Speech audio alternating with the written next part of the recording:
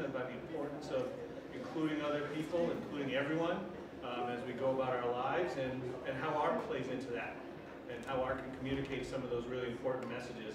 And working with students here,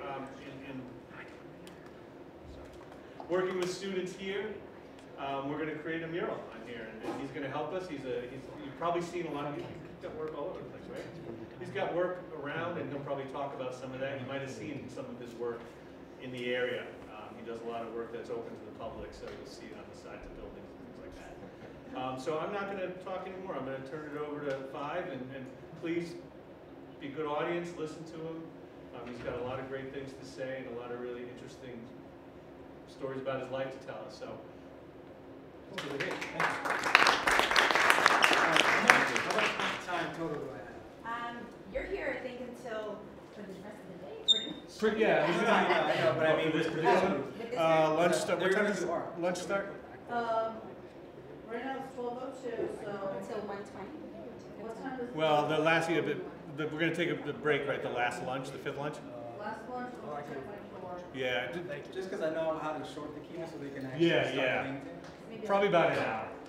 Probably about an hour. Total hour? Yeah, for now. Right, So first session, and then the second session will be about 80 minutes. So I won't talk long. I want you guys to kind of help out with the artwork. But yes, I go by Five Fingers because people always ask me. I got the name when I was around 13, 14. With my friends, we started a rap group. I was the DJ. A friend of mine who passed away kind of nicknamed me that, so I kept that name. And then, so I started artwork like many artists. Like when they were young, and I was in kindergarten. I kind of every cartoon that I loved to watch. Like I would get home from school, pause it, I'd tape a piece of paper because we had no iPads. So I'd tape a piece of paper on the TV and kind of just trace everything that I saw on the TV to kind of learn how to draw figures, hands, transformers, all kinds of cartoons, and then the same thing with comedy. So I started doing that, and then it progressed slowly but surely into graffiti. So when I was around 14, 15, I was in high school, I went to North High. I played basketball, I played baseball, I played football. But then I would catch a train on the weekend with a bunch of my boys, and we'd go into the Bronx, to Brooklyn, New York City, and I would follow the older kids, and we would do graffiti like at 5 Points and all kinds of buildings. So we would just tag our names and everything. So that became a passion of mine within the art world. Was, you know, I dealt with anxiety, depression through getting my artwork out on paper and on walls, and that kind of made everything like ease up on me, like my brain and everything, because again, I had a lot of severe depression and I was a very shy kid too. So moving forward, like by the time I became a sophomore or a junior, I would go to New York City with a couple of my friends, and then as a junior, as many of you know, you start thinking about college. So a teacher of mine, a guidance counselor, one trip after I got back from New York City and I had fun with my friends, she had asked me what I wanted to do with the rest of my life. And that's such a heavy question when you're 16, 17 years old, when you're just hanging out with friends, and I got involved in the wrong crowd. And I was like, I don't know what I want to do. And this kind of made me fall back into depression because I would go home and I'm like, I don't know what I want to do for a living. So at 17, nobody really knows, right? So I knew I wanted to be involved in the arts somehow. And so, you know, I got home and I started thinking, I started racking my brain, and then I talked to my art teacher, and she was like, well, you know, I want you to get away from that crowd that you've been running with. I lost two, the rapper guy was one of them. I lost 2 good friends when I was 16 to street violence, and she was like, I kind of want you to get away from that. So I want you to start focusing more on art, and maybe not so much fine art or graffiti, but maybe you could go into graphic design. You guys know what graphic design is? So she was like, go into graphic design, marketing, and then you can make a living and then paint on the side. So essentially that's what I did. Like I graduated high school, I didn't get accepted into any colleges. I didn't know what I wanted to do for a living, so I didn't apply to many colleges. My grade point average was enough to graduate. So that summer I decided, my parents were like, you gotta do something. You can't stay at home and hang out with your friends and do nothing, or you gotta have to get a full-time job. So I signed up for NCC, and then I realized that they had a basketball team. So I went to the coach and I said, can I try out? You know, I tried out, I became a walk-on at NCC at junior college. So I was like, this is it, I'm gonna become a basketball player. And mind you, I'm not the tallest dude, but I was just like, I'm gonna work hard and become a basketball player. So I worked hard, I went to camps, I went everywhere, and then I started talking to the University of Vermont about a potential scholarship. And then a month later, when I went to go visit her, when I came back, I found out my girlfriend at the time was pregnant. So I decided that I knew I had to get down to it. I knew I had to do something because all of a sudden I'm 19, 20, and I'm facing all this huge responsibility. So again, depression set in. And I realized that the only thing that always pulled me out was art. So I started getting back into it. I started taking it serious. I finished an NCC for a graphic design program, but for me, anyone that plays sports and you're competitive, you know that that's not enough. I wanted to see it all the way through. I wanted to just finish it and get my bachelor's degree. No one in my family ever graduated from high school, so I applied to every school. My grades weren't the best. I had 2.5 at best. I applied to Sacred Heart, denied. I was working at an animal hospital. I was working at a data processing plant, which was a boring job. And then I applied again. I gave myself 6 months, and then I applied again, denied again.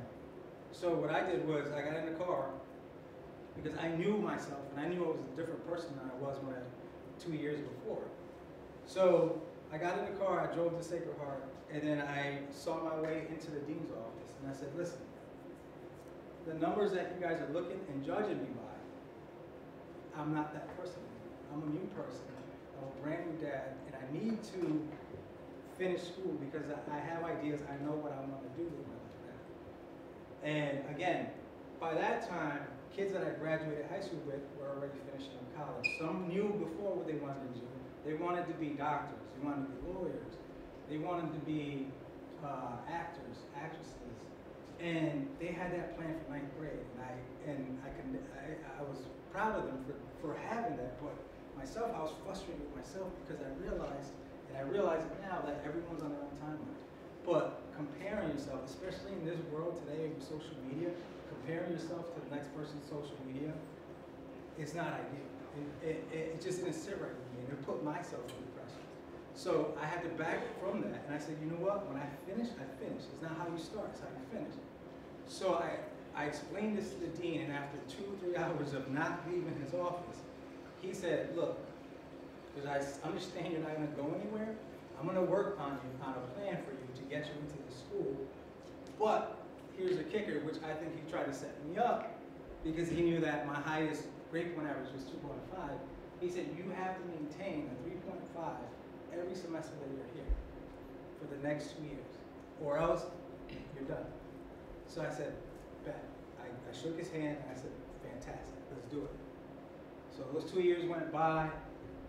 I averaged a 3.6, graduated with a 3.8, finally finished, and I was proud of myself because this was a small feat. Some kids finish on time, they're done, but for me this was a big feat. First person in my family to graduate ever. So I went into the real world. I became an advertiser, a designer. I thought I had made it in my mind. This was fantastic. But then again, depression and anxiety started setting in because in my mind, this still wasn't fulfilling who I was. So I went, on my off days, what I did was I did paintings again. So I painted dogs, I painted beautiful sky, sun settings, and everything that made me happy. And I said, I have to go this route, because this is what made me, was painting and drawing. This is what made me happy. So I gathered all my favorite paintings, put them in a portfolio, walked to New York City, walked around New York City, walked to Stanford, walked around Stanford. I went to every city, presented my artwork. And artists know, and you wear your art on your sleeve. So when you present your artwork, it's who you are. You're exposing your soul. So when I present the artwork, and every single place said no. Every single place said, this is not what we're looking for. This is not what we want. This isn't the art we want. So it just crushed me every time. So fast forward, 2 years later, I went to a show in Brooklyn. It was a friend of mine. It was an all-feminist art show, and I was supporting my friends. And there was this woman in there. There was this yogi. She was very spiritual, and I kind of walked by her, like we kind of talked. And she said, listen, I told her, I said, listen, she said, you sometimes, when you paint, you know, you meditate. So for me, I needed to calm my mind. And I told her, I said, look, I can't meditate. I can't shut my mind off. It's constantly going, constantly going. She was like, so paint. Paint as much as you can. So I said, awesome, fantastic. So what I did was I got back home, I started painting and painting. And I painted 3 or 4 different paintings a night. And I would constantly paint. By the time the 2 months that were over, I had 600 paintings in my studio because I would write and paint, and draw whatever came to my mind. So essentially, that's what kind of sent me to where I was, where one time I grabbed, and in my presentation you see the picture, one time I grabbed a big canvas and I was frustrated. So I turned it around and I paint, don't tell me what to paint on the back of it. Posted on social media, it got good traction, and then 3 of the same galleries that turned me down wanted to hang that painting up, which is funny, it was full circle. And this was just words, graffiti words written sloppily with black paint on the back of the canvas. So they were like, this is more what we want. We want you to show the world who you are. So moving forward, that's what I started doing. And I started just pushing it more and more. And I started using my artwork as a verbal diary, where sometimes it was just notes that I took down, or in my travels, I ran into people and strangers and I had conversations with them, and he would say a line and I would write it down, and I would write down thoughts. And then when I got back to the studio, I would just paint on this. If it was just one word, a sentence, all kinds of words. So when I was in Chicago, there were some hateful